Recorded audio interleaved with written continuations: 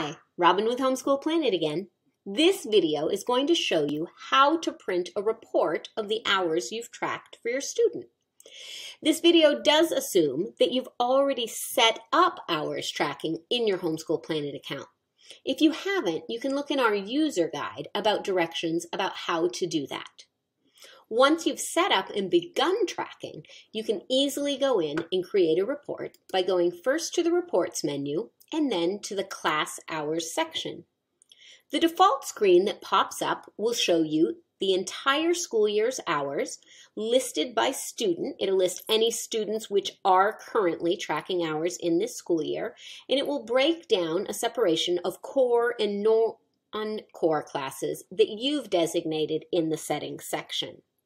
You can also choose instead to break down by subject, which will show a breakdown for each subject area, or by class, which will list the subject as well as the title of the class, or finally a more detailed report. This one doesn't look much different from the last one because my student isn't taking multiple sections of classes in the same subject area.